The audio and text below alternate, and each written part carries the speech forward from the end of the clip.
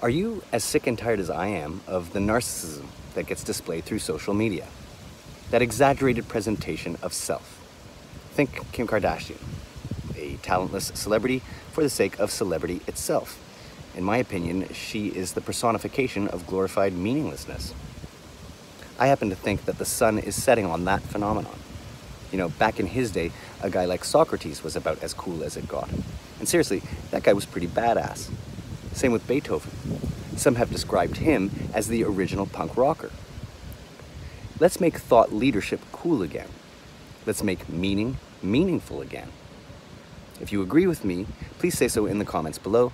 And if you're willing, please subscribe to my YouTube channel and podcast, Balls in Your Face Marketing. Thanks.